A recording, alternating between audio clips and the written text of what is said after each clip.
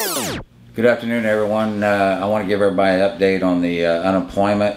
As far as some of you that are taking the down week next week and it's your first time since the COVID, you will need to initiate your claim before the 3rd, so that way you can file your voucher on the 5th, on the Sunday.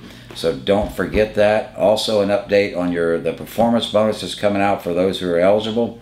That does not have to be that doesn't have to be noted on your unemployment. It's not a deductible wage, so it don't have to be reported.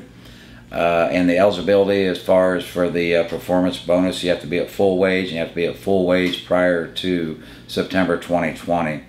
And so if anybody has any problems with their unemployment and initiating their claim, come in next week. We'll be here Monday through Friday. Myself and I think someone else will be here, so we'll be here to do whatever's necessary to make sure everybody gets their claim initiated and get it moving and get it started. And for some of you that's filed for the quarantine, I've talked to the state, and as far as being quarantined for the UI, which is your unemployment insurance claim, you will be denied on the quarantine.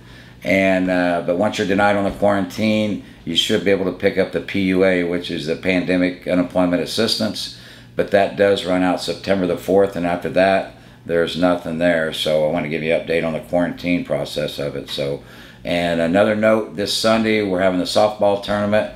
I'll be out there. I'm playing for Bot Mechanical, so I know we're probably going to win it all. So hope you guys get your best game on, because we'll be ready. We're ready to kick some butt. Otherwise, hope everybody has a good afternoon and a great weekend. Thanks.